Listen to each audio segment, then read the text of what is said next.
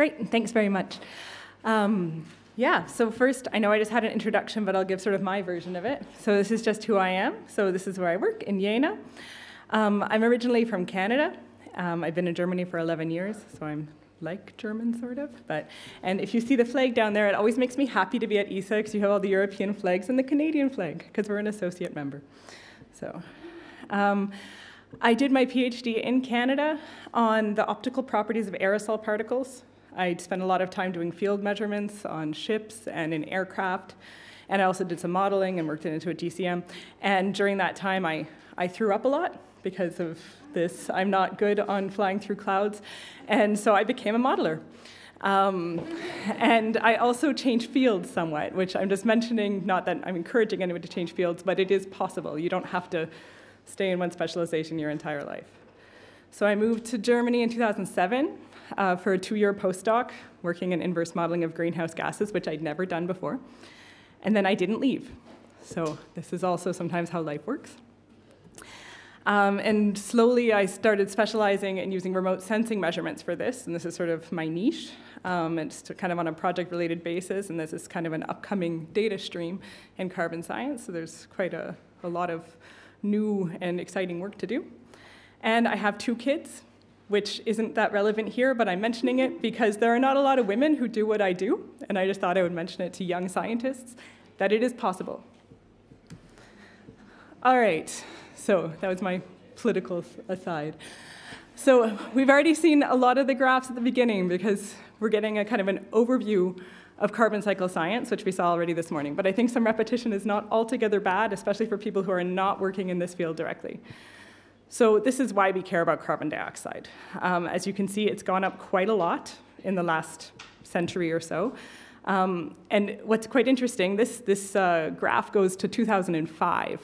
And if we were to extend it to 2018, we would definitely still fit on the x-axis, but we'd actually have to extend the y-axis because it's gone up that much in the 10 years since this graph was made. So we're now well over 400 parts per million for carbon dioxide. Methane and nitrous oxide are also important, but today I'm going to try and focus on carbon dioxide. Tomorrow I'll get more into methane, which is, also quite important and mysterious. And this is, of course, from this year's, or the more recent IPCC assessment report, why we care about carbon dioxide. This is all very obvious to you guys, but I think it still merits a mention that, hold on a second. Yeah, this part at least works. This is the temperature anomaly versus the cumulative total anthropogenic CO2 emissions. And in black is where we have actual measurements, and then the other colored lines are different emission scenarios going into the future. They all go into the year 2100. But if we emit lots and lots and lots, we end up here at 4.5 degrees. And if we kind of are very, very, very good as a society, we end up just under 2 degrees. And these are sort of showing that it really matters how much carbon dioxide ends up in the atmosphere and how much we emit to what the temperature anomaly is going to be. And I mentioned there how much we emit versus how much ends up in the atmosphere because it's not quite the same. And again, we've seen the Mauna Loa curve already today, but it is, as Sean said this morning, it's one of the most important graphs that we have in our field. And this was the first record that we had that atmospheric carbon dioxide was changing in these early measurements. Not just changing with the annual cycle, the seasonal cycle that we see here, but also increasing. And there's an enormous amount of information packed into this graph. So you can see slightly here that some parts it sort of flattens out a little bit, sometimes it's going up more steeply. And this interannual variability tells us a lot about what's going on at the surface of the Earth. So this is the interannual variability in the growth rate, just from Mauna Loa, from this one fairly remote site in Hawaii.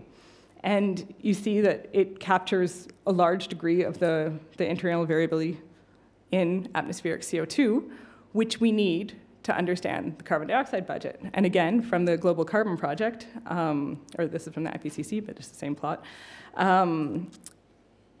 we saw this earlier as well. So this is our anthropogenic emissions, our fossil fuel, and land use. And land use is, there's some error bars on that. But what is important here is that the most variable of these two are the light blue and the green. And the light blue is the airborne fraction. And this we can measure well. This we can measure with great precision. This we can measure from one station in Hawaii pretty well to get this variability. Something went strange with my font there. And this is the land sink. And this changes a lot from year to year, and it's very difficult to measure this change year to year directly. There are a lot of missions, like biomass, that's going to be trying to estimate the reservoir that's growing above land. However, measuring these short-term changes, this internal variability, is very difficult, and measuring what's going on in the atmosphere is a way to do it sort of indirectly, and it's much easier to do. I also want to mention, as already said, so about 45% or so of our emissions, everything, the carbon dioxide that goes into the atmosphere, stays there. This number has remained suspiciously constant over the past century or so. We don't really have a good explanation for why it has to be 45%. And at some point, the sinks may stop working with the same efficacy as they are right now, and this may not be 45% in the future. And this is one of the big risks, sort of with the carbon climate feedbacks, that if our land sink and our ocean sink start to shut down, then all of this is going to be happening faster. More of the carbon emitted will stay in the atmosphere. And models, land surface models, disagree greatly in projections about how that's going to look over the next 100 years. And this is partly why we do what we do. We don't want to just know with great precision what the concentration is everywhere. We want to then deduce the fluxes from this and then compare it to our process knowledge of what's going on at the land surface so that we can actually improve our projections, because this is a very uncertain step. So it's kind of like the big question for why we're doing this. But yeah, so as I said, we already know this from Mauna Loa, so why do we need all these extra measurements? Well, suppose we had just 2 measurements. So now we have Mauna Loa, and this red line is at the South Pole in Antarctica. And we already heard this morning about, we expect that there's going to be minima, it's going to be decreasing during the growing season, and it increases during the winter, the Northern Hemisphere winter. And of course, the Southern Hemisphere has a different seasonal cycle, which you can see here. Some places it's easier to see than others. So we see that it's completely out of phase, which we expect. Does anybody notice anything else about the curves? How do the seasonal cycles compare, for instance? It's much smaller, right? And this is mostly because there's not a lot of land in the Southern Hemisphere compared to the Northern Hemisphere. So the land biosphere is what's driving the really big seasonal cycle. So that's already some information. But what I find most interesting about this, and that's because I'm an inverse modeler, so that's what I do. If you look back in 1960, their average was about the same, right? And now there's a decent offset between it. So it's like the growth rate at the South Pole is less than the growth rate at Mauna Loa. Why? Because all the carbon's gone, it gets sucked up somewhere? Any guesses? It's okay if you don't guess.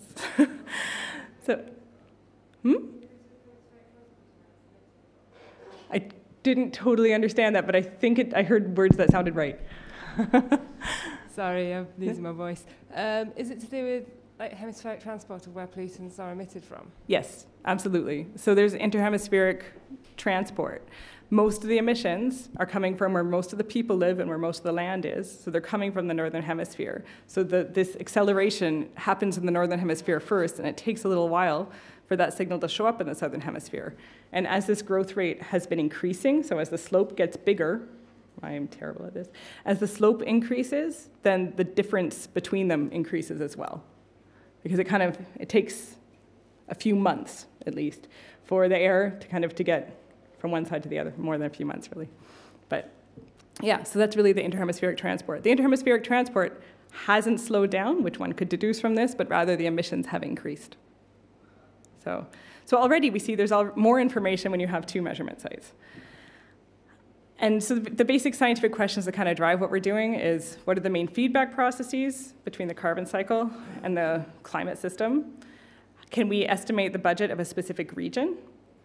And then where and by what processes is carbon taken up and released? So This is where we bring in inverse modeling. And I'm going to talk about this more on Wednesday, but this is just kind of like the very cartoon version of what we're doing. So suppose we have 2 measurement sites. These are actually cartoons of flux measurement sites, but pretend that they're atmospheric concentration measurement sites. So suppose we have these 2, and we have wind blowing roughly from one station to the other, and there's a factory in the middle. And we measure here 400 ppm, that's parts per million. So for every million molecules of air, 400 of them are carbon dioxide. And over here, we're measuring 410 parts per million. Okay, so now if we know the wind speed and something about how dispersive the air is, like how mixed up it gets along the way, we can estimate the emissions. So I'm not doing this with math, but this is the idea, okay? So far, so good. So if we had more measurements, then we can get more information about where the fluxes are happening. So emissions are just positive fluxes. Fluxes can go into the ground or out of the ground. So now suppose we have some more stuff in between, and it's sunny. Then we have here 400 parts per million, and over here we have 400 parts per million. And so this kind of shows you that maybe we need more information. Luckily, we know roughly where factories are. We know roughly where forests are. So this is kind of our prior information, what we knew in advance. What's happening here is the emissions are still happening, but there's also uptake by the land biosphere in between. So this gives us a bit more difficulty to really constrain the individual components. But if we had another measurement station, the answer is always more measurements. Then we can actually resolve this and get into the features of what's driving the different processes. This is why measurement density really matters. And so coming to measurement density, this is roughly what the current observational constraints look like for surface-based stations. And it changes slightly from year to year, but it gives you the idea. These are stations that have more than, I think, 5 years of data. There has to be a long enough record to use. And you'll see that there's some really big gaps for some really interesting areas that have lots of fluxes. So this is not optimal. And this is what adding one satellite did to it. So this is GOSAT measurements. GOSAT is a Japanese satellite. I'll talk about it a little bit more later. But here you can see that it fills in a lot of the gaps and gives you some idea about the gradients. What you also see is that there's still gaps in the tropics, and this is where there's persistently cloudy regions. If you have measurements that need reflected sunlight, then you need cloud-free conditions, and there are some places where, unfortunately, it is not all that often cloud-free. Because you need sunlight, you also don't end up with very many measurements during the winter. So if we look at the winter in Europe, say, so we're springtime, summer, lots and lots of measurements. And already in October, December, there's almost nothing.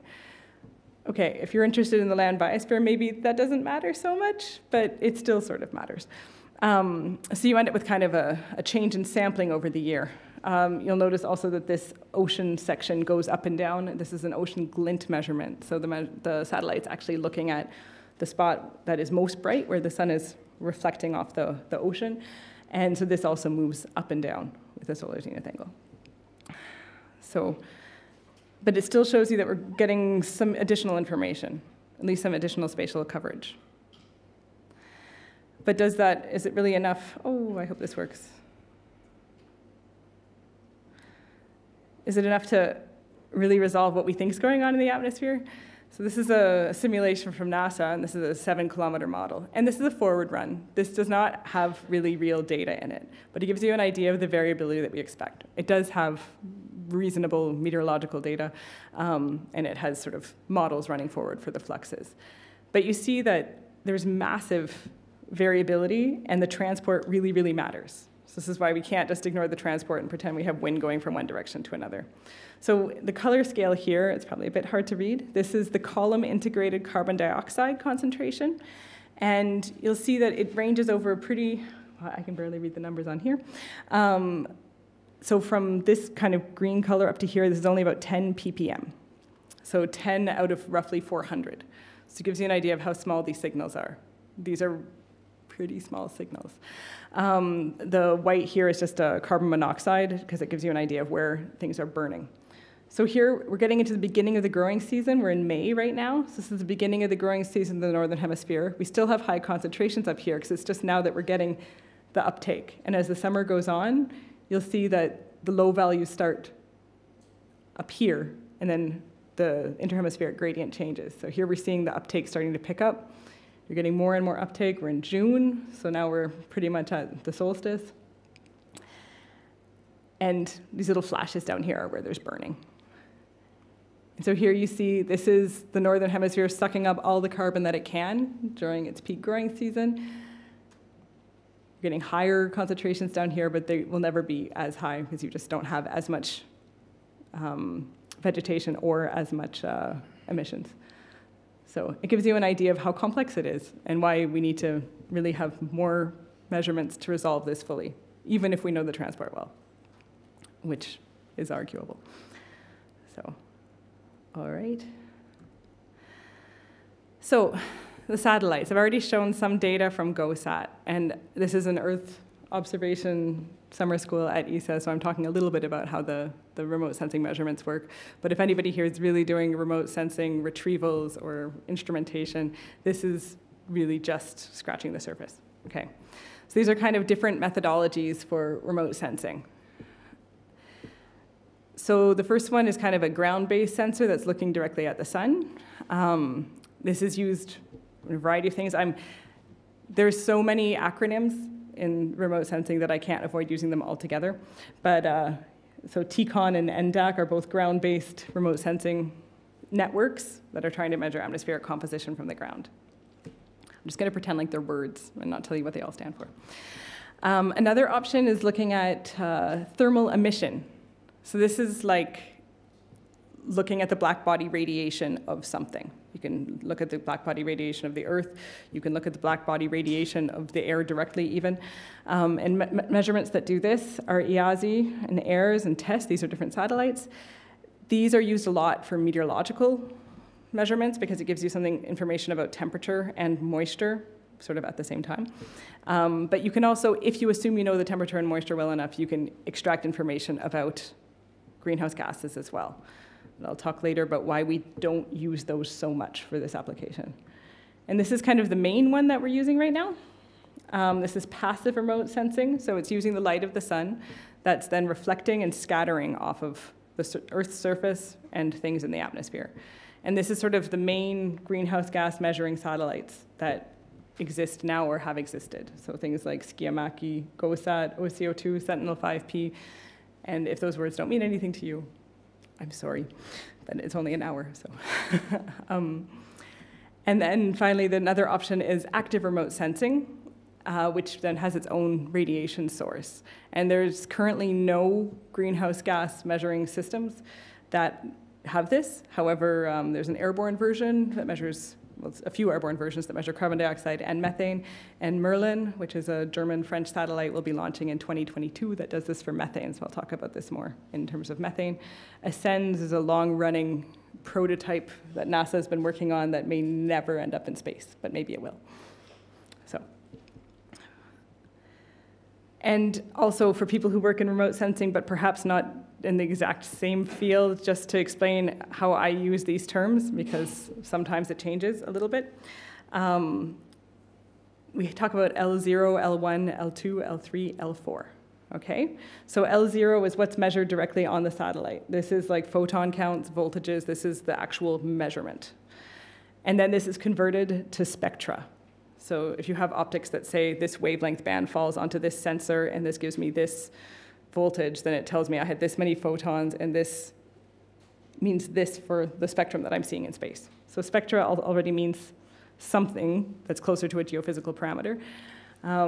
But then what we're really interested in is the column average abundances, which we call, this X means averaged across the column. So XCO2 or XCH4. So that's what L2 is. And this step from here, from L1 to L2, in our field, we usually call a retrieval. And then this step from L2 to L4, which is like the same kind of mathematical problem, but instead going from these concentration measurements to fluxes. So L2 to L4 we call an inversion. They're mathematically very similar, just with different forward models and different priors.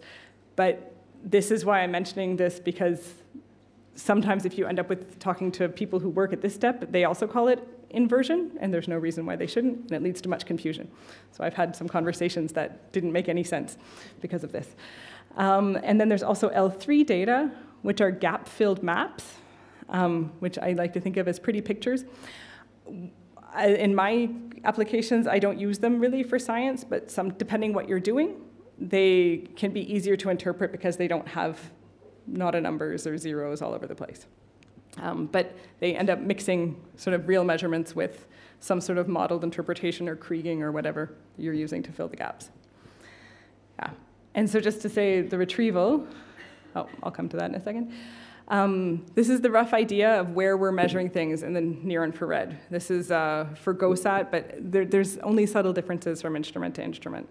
So there's different bands. There's sort of two main absorption bands for carbon dioxide. One's at about 1.6 microns, one's at about 2 microns.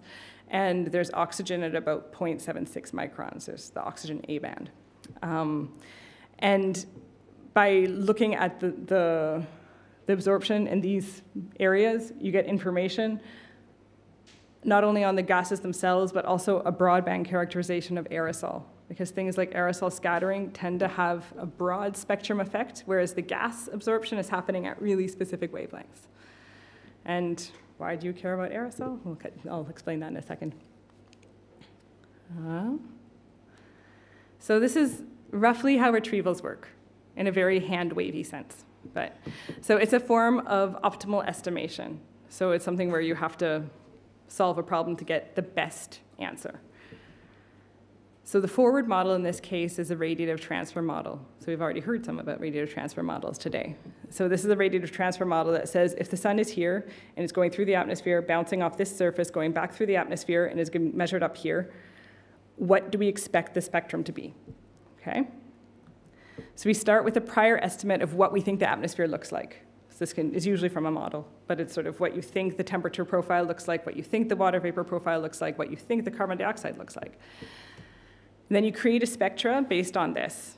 Okay, so this is based on the state of the atmosphere.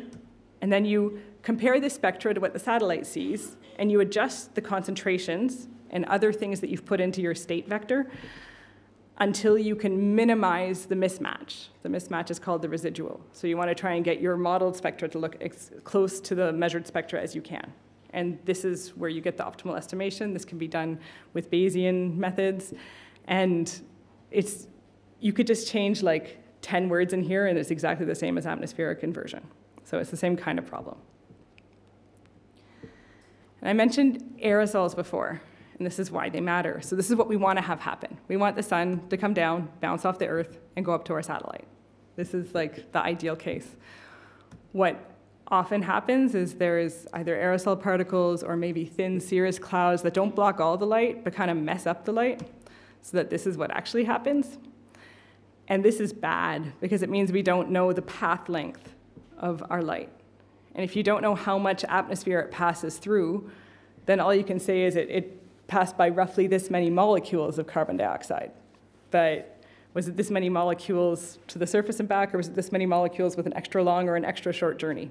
And this creates a lot of errors. This creates systematic errors. So most of the retrieval methods try and solve for aerosols in some way as well. This is why they're trying to get the additional aerosol parameters.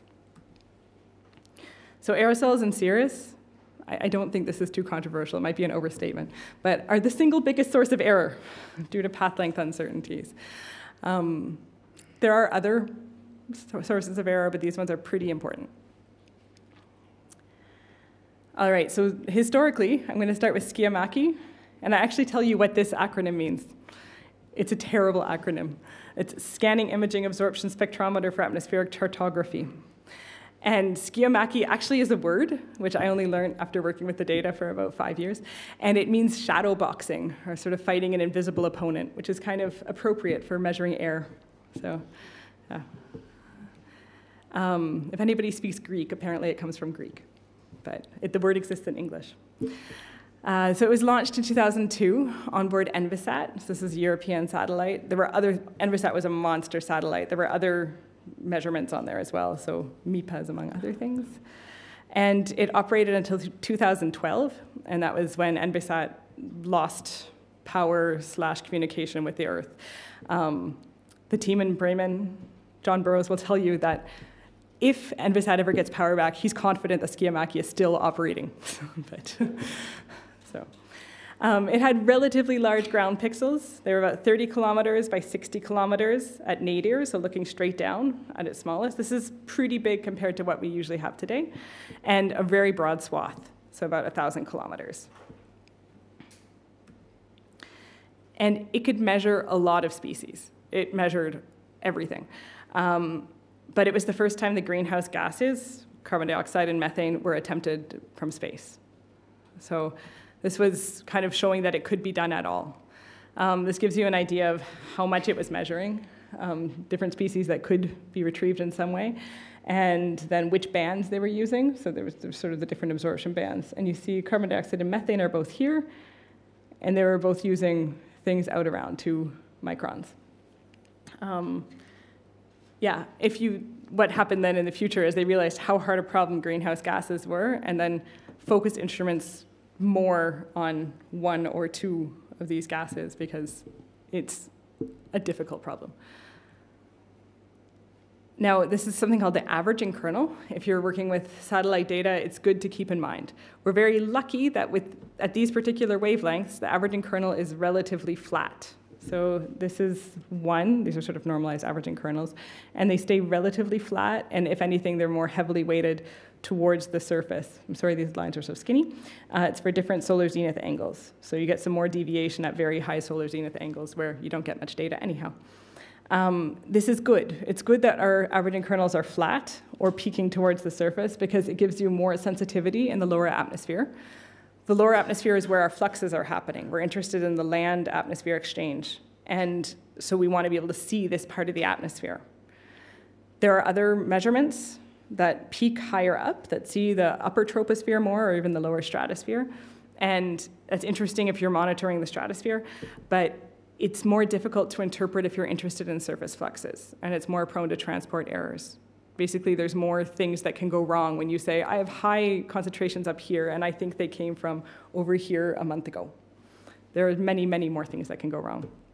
And to give an idea why we're not using so much the thermal infrared sensors, this is roughly the averaging kernel for Skiamaki, for OCO, which is a NASA satellite, and this is for AIRS or EASI. And you see they peak around sort of 300, 400 hectopascals. So this is really the upper troposphere. So this is quite high from the surface. So this is more difficult to measure, to interpret, and they have very little sensitivity at the surface.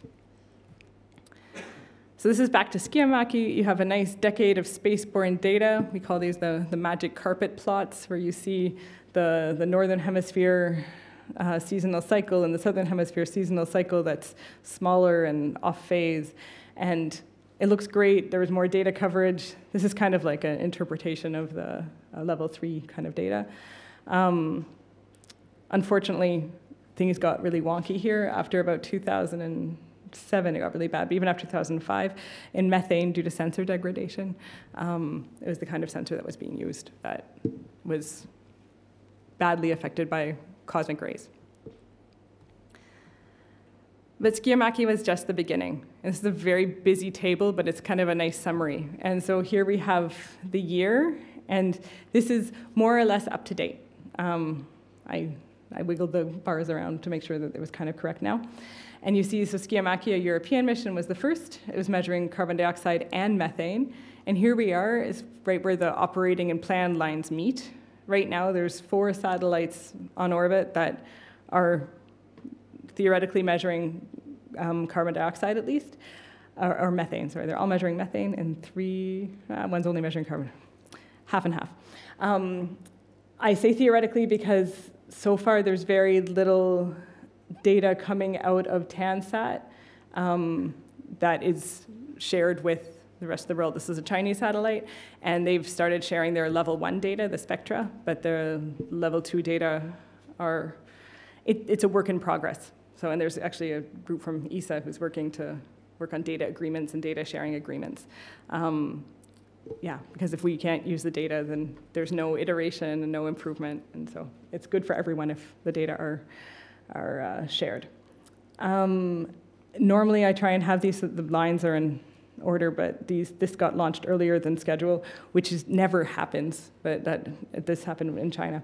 And normally, these bars just get shoved this way because things always are later than you expect.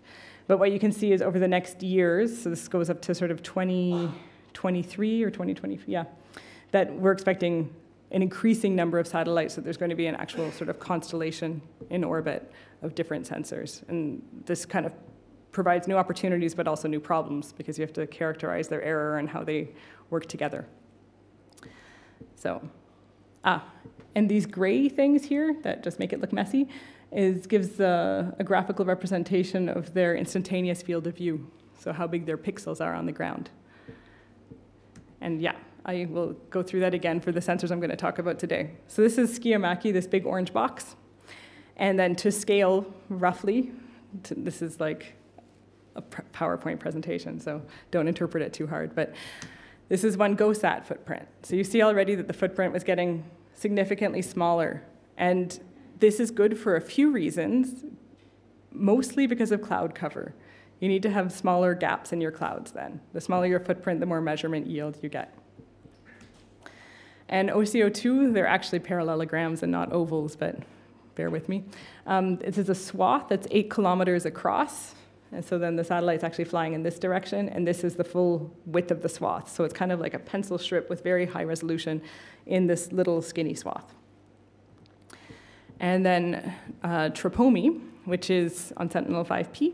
This is measuring methane, and it has a massive swath, so 2,600 kilometer swath, and it's moving along like this. And it was planned to have a 7 by 7 kilometer field of view, but once they got up there, they had more light than they expected, and so it might be now 3.5 by 7. I'm not 100% sure what the final value was. And this is actually something where it makes so many measurements that the computation does matter. Like this morning when everyone was saying, oh, we all have fast computers, it matters for this. So they realized they could actually increase the spatial resolution. They said, oh, geez, I'm not sure we can actually process all of these retrievals, because it's that much data. And this is sort of a proposed mission that I'll talk about in a moment. This is a proposed Sentinel-7 carbon mission. And that will be 2 by 2 kilometers and about a 200-kilometer swath. So it's similar to OCO2 in spatial coverage, but much, much wider. That just gives an idea of how the instruments sort of stack up spatially. And here you see that before I showed GOSAT data, this is OCO2 data. And you see that there's even better and more continuous data coverage, partly because they're doing glint measurements over land as well. But yeah, smaller footprint means that there's more measurements under cloudy conditions. And also, GOSAT was sort of looking at one spot, then looking at another spot, and the spots were a few hundred kilometers apart. And OCO2 is measuring essentially continuously across its skinny band and along its orbit. So we actually have a lot of data to work with now. There's still some problems with the data, but we have data. And to see what this looks like at higher resolution and the kind of new information that we get from the higher resolution, it's not just to see between the clouds. This is a nice study from Ray Nasser from last year, and this gives you an idea of what one 8-kilometer strip of OCO2 data looks like over land, and this is a power plant down here. So this is 8 kilometers wide swath, and this is a power plant, and if you use your imagination somewhat, you can see that the wind is going in this direction, there's higher values here, okay? So we can actually see the swath, or the plume coming from an individual power plant. This is very cool. I'm just turning it around for reference sake. It makes it a bit easier to interpret these. So this is the observed plume, and then this can be fit to a very simple Gaussian plume model to estimate what the emissions are. And they were able to do this for 5 power plants worldwide and came within 1 to 17% of reported emissions. Now for these power plants, we already had a pretty good idea of what the emissions were, but this is kind of a proof of concept for measuring point sources for where you don't have a good idea of what the emissions are. This is exciting because this is the first time that we're actually going after anthropogenic emissions directly. So generally speaking, on the global scale and on bigger spatial scales, anthropogenic fluxes are more well-constrained than biospheric fluxes. So usually we think that we know how much fossil fuels we're burning way better than we know what's going on with the forests, okay? However, these are really well-constrained, or fairly well-constrained, on the national scale, and the uncertainties in this budget changes from country to country. And they also get much more uncertain in terms of distribution within the country. So maybe you have a number for Russia, and you trust this number for Russia. Russia is a big place, and you kind of want to know where is this happening. And if you're able to map the concentrations in space, Russia's a bad example because it's really far north, so not a lot of sunlight, but then you get more information. So going back to this that we saw before, the different parts of the budget, some of these are more certain than others. So we get sort of more uncertain is the idea as we go from anthropogenic fluxes to ocean, and then land was sort of the most uncertain. So we've always used, in inverse modeling, we use the anthropogenic fluxes as our anchor. We say, yeah, okay, we trust this, we're going to pre-subtract it. But this is becoming less true. So our known anthropogenic emissions are becoming more uncertain. And this is similar to what we've seen earlier. This is the share from different countries and how it's changing over time from 1990 to 2013. And we see that the share that's from China, other big developing countries, other non-Annex I countries, is getting bigger. And this also means that the part that's less certain is getting bigger. And because of this, we lose our anchor. So as we lose our anchor, we have to work at doing a better job of trying to solve for anthropogenic as well as biogenic fluxes simultaneously. And for this, spatial resolution really matters. So imagine what we could do if we had something like OCO2, but with a wider swath. So this is a model simulation. We don't have anything that can measure like this yet. But this was a support study for a Sentinel-7 candidate mission that looks at total column CO2 around Berlin. And the plan for this mission is to have something like a 250-kilometer or so swath. And then you actually see, yeah, okay, we could break it down into not just what are the fluxes over this big grid box, but what are the fluxes from Berlin, the city, versus this power plant over here, Jenswalde, versus Schwarze Pumpe, Boxberg, the different point sources. And then you can look at this separated from the background fluxes. So yeah, this is a proposed Sentinel-7 mission, planning to launch a constellation of imager satellites. And this is sort of a joint work between the European Commission and ESA. So the idea is that the information will flow into the stock take for the 2028 stock take as part of sort of the Paris Agreement. Okay, all the satellites I've talked about so far are in low Earth orbit. They're also all in polar orbit, sun-synchronous polar orbit, mostly because we need the sun, yeah? And it also, you end up with less problems if you pass over the same place on Earth every time at the same day, so you always have the same sun angles at the same time of year. There are problems, though, that there's, as I showed before, lots of gaps in the persistently cloudy and scientifically interesting tropics. And so some have suggested looking at geostationary orbits to try and solve this problem. So the geostationary orbit is much higher up, about 37,000 kilometers, and it just sits there and looks down. There's a NASA mission that's been approved, GeoCarb, that wants to do this over the Americas. And there's a proposal for an Earth Explorer 10 mission over Africa. If you want to know more about that, please feel free to ask me. And this is sort of what GeoCarb would do. So in this figure, you can see what OCO2 swaths look like. So again, this is 8 kilometers across. And here you have this slit in the north-south direction. And the footprint's a little bit bigger. It's kind of more like 5 to 10 kilometers. But then it moves across the box. So this box would take about 1.8 hours to scan. This box would take 2.3 hours to scan. And then you can change the measurement plans a little bit to say we want to get the diurnal cycle of North America. So maybe you could scan North America 4 times in a day, at least 3 times in a day. Or if you want to focus on the Amazon. And so this is sort of the idea to try and say maybe if it's less cloudy, we'll try and get as many measurements in the tropics as we can. So this is something that's coming. It's a new type of data that we have to learn how to work with. There are still some problems. There's always some problems. Our measurement precision has improved over time from Skiamaki to GOSAT to OCO2. We're down so that the single measurement precision is something like half a ppm, which is really good, right? We're looking at a signal that's around 400 ppm background, and we're looking at like less than 0.2% is our precision.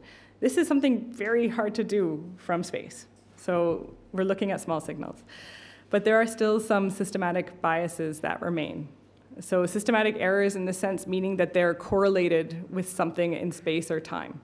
If it's a random error, we don't mind so much. If it's Gaussian and it's noisy and it cancels out, then we can interpret the data still quite well. But if there are systematic errors that after averaging are still there, we think it's a signal and we interpret it as such. So some errors we've already been able to remove. Some are related to spectroscopy. So that the HITRAN database wasn't sufficient and people had to go back to the lab and relearn how to do spectroscopy.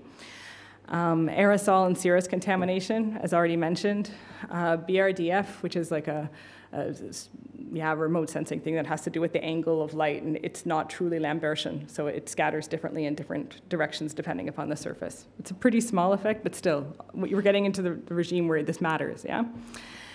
And one of the things that we use for this is ground-based remote sensing as sort of our calibration, because we're more certain about this measurement. So this is something like TCON, which is the Total Carbon Column Observing Network, that was essentially built up as a validation network for OCO2, and all the satellite missions use it.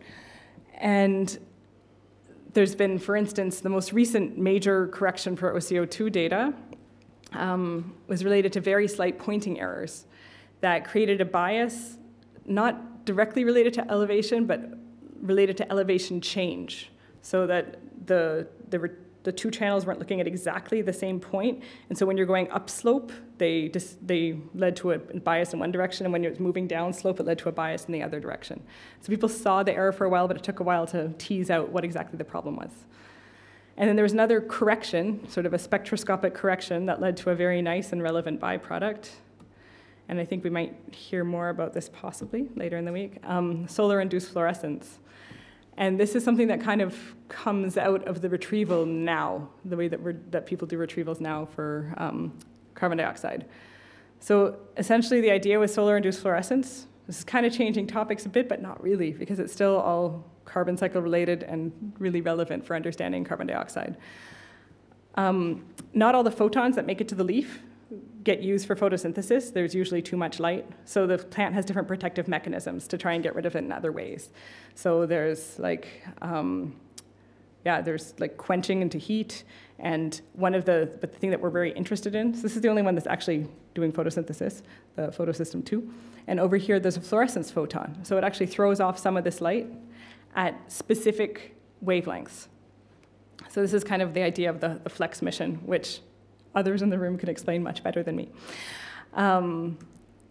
So plant physiologists have used this, so in the lab and in the field for years. They'll often give like a pulse of light to a plant and then measure the fluorescence that comes after, and it gives you some idea about the processes inside the plant. It's well correlated with GPP, which is sort of photosynthetic uptake. So the biospheric fluxes that we can measure or deduce from the concentrations is just the sum of the respiration and the photosynthesis terms, and this helps us separate these. From the satellites I'm talking about, we can deduce this from the filling in of the Fraunhofer lines, which is a sort of a signal in the spectrum of the oxygen A band. And just a difference in the ratio spectra with or without SIF shows you where all these lines are, and all absorptions are in red, and only the Fraunhofer lines are in blue. And for instance, for Skiamaki, it shows you which channels they were able to use to retrieve fluorescence. And here there's another one, and here there's another one. And it actually the people that I work with, at least, they started doing this because otherwise there was errors in their estimation of the greenhouse gases because of these spectral signatures that they were seeing. So Christian Frankenberg was one of the people who worked on this early, and that's kind of mostly what he does now. And this kind of shows you the fluorescence from Fraunhofer lines from GOSAT, and this is strongly correlated to GPP. And this is a modeled GPP using a machine learning upscaling of flux tower data from my institute, from Martin Jung's group. And so you see that they're quite strongly correlated. So this was seen as quite nice, that completely independent estimations of GPP were so strongly correlated that it looked like there was really something to it. From GOME 2, this is a paper by Luis Guanter et al., and they found that the peak CIF, and therefore the peak GPP in the world, was actually like in the US Corn Belt. And here is the measurements that they had, and this is where they're growing corn crops, and that process-based GPP couldn't actually show this very well, and then the upscaling also couldn't reproduce it to the same intensity. So there's agreement, but not 100%. So it's quite interesting. And there's kind of always the argument, like, they seem to correlate, but they shouldn't necessarily correlate exactly. But at least on this scale, the scale that we're looking at, the canopy scale, it seems to work quite well. So this is flux tower GPP versus the OCO2 CIF, and it has the best correlation. And this is, again, the upscaled product versus the OCO2, and it falls off a little bit. And this is MODIS GPP, which is another methodology based on MODIS measurements, and it has the poorest correlation. So this is really, it seems to work rather well, and this gives us additional information. So coming to my conclusion now. So if we're measuring the atmospheric composition of greenhouse gases, CO2 in particular, this is why we're doing it, it helps us to understand rapid fluctuations of the carbon cycle. On the long term, the oceans matter more. On the really long term, the rocks matter more. But on the terms that we're living in, the atmosphere is a really good place to start. So passive remote sensing now, at sort of the state of the art, can measure total column carbon dioxide at high precision. So something like 0.5 ppm, and this is actually pretty great. There are, however, still measurement gaps. This leads to sort of a sampling bias in the winter, at night, under cloudy conditions. And despite this, we're going to end up with more and more measurements because we're having more and more satellites over the next years. So some systematic errors remain, but it's getting better. It's sort of an ongoing work in progress. And the sun-induced fluorescence, relevant for partitioning of the processes driving biospheric fluxes, comes more or less for free. It may not be the best fluorescence product, so Flex is specializing in this, but has incredibly small footprint and much less coverage. So for the scales, if we're working on global scales, this is still really relevant information. So, and I think that's everything. Thank you.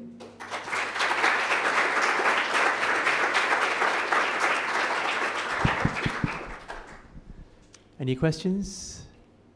Yep.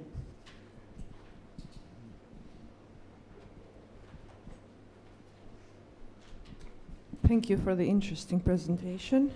In the framework of using satellite spectral data to constrain emission inventories of either greenhouse gases or anthropogenic pollutants, would you say that the largest errors, uncertainties, are associated with the conversion of the spectra into column information, which is the retrieval algorithm, or the use of the column information, which is column concentration, actually integrated concentration, into emission fluxes? And if that changes from pollutant to pollutant, like some are tracers, some are active photochemically or whatever? Yeah. So, thank you. Yeah, this is, it probably depends who you ask, but I would say that there's larger uncertainties and more obvious room for improvement at the level 2 to level 4 step. So going to the fluxes. This is what I do, and I know everything we do wrong. So maybe if I did level 1 to level 2, I would realize everything that they did wrong and would trust it less. And it does matter depending on the chemistry of the tracer. So carbon dioxide is a incredibly long-lived tracer, right? Which is useful but also difficult in some ways. I mean, if you're measuring NOx from space, then it's right there. You see it, you know that the source is there. The source was very close. Getting to exact ratios maybe is difficult. There's uncertainty there, but the transport is less uncertain. And actually, kind of related to that, for the mission focusing on anthropogenic fluxes, we're kind of pushing to have a NOx sensor on board, simply to say, yes, this is a fossil fuel plume, as a flag, to say, yeah, for sure, this is coming from fossil emissions. and not from something else. So I think it does matter. Carbon dioxide, when you're measuring at remote sites, you're seeing an integrated signal from a really long way, so the transport gets more and more important. So, but yeah, I think the biggest errors are still level 2 to level 4.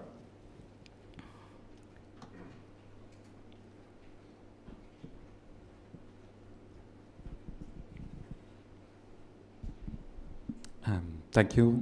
And about the level 2 CO2 concentration, which is the width of the column that you consider when you obtain the average value? I mean, it depends about the ground-based measurement that you have, or it's something that I'm interested that maybe just in the tropospheric column, or I wanted to. I mean, it's something that is changing, or it's just the tropospheric column that you are going to. So again, it depends on the wavelength you're using, but in the near infrared, it is an integral across the entire column. So it's seeing the stratosphere and the troposphere with a particular weighting. And this weighting is coming out, this averaging kernel actually comes out of the retrieval, and it gives you an idea about what information you have, what levels you have information on.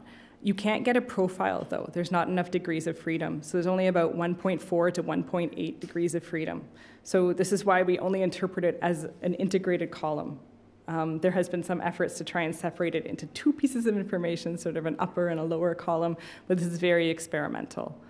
I'm not sure if that answered your question entirely. If you're interested in higher up, then the mid-infrared to thermal infrared is more interesting. So the mid-infrared sensors, like sort of from a ground-based sensor, this would be more like NDAC, it actually gets more information higher up, and depending on the species, can also separate more layers, so more degrees of freedom. Okay. Does that help a bit? Yeah? Yeah. Okay. And about the precision of the remote sensing measurement, maybe the graph that are every day shown, like the change in the CO2 emission, the other greenhouse gases, could be different, maybe with the, with the integration of remote sensing-based measurement. Could be a change, or maybe with that. It doesn't actually change it very much, which was encouraging. So we did plot this up. There was sort of a climate change initiative project from ESA, and we actually had some nice plots showing like this is what the Skiamaki total atmosphere looks like. And I mean, of course, you hope that they're in phase and roughly the same size. They should be. But of course, the sampling is a little bit different, right? So yeah. You have to compare like with like a little bit. What we've also done is assimilating both of them into atmospheric models and then comparing the total atmospheric burden inferred from ground-based versus total column, and they actually agree quite well, which, again, they should, but it's not necessary that would follow. So this was also encouraging. Thank you. Okay. Hi. Is it essential to have tropospheric sensitivity to get surface fluxes? Yes. So that's concerning for my particular project.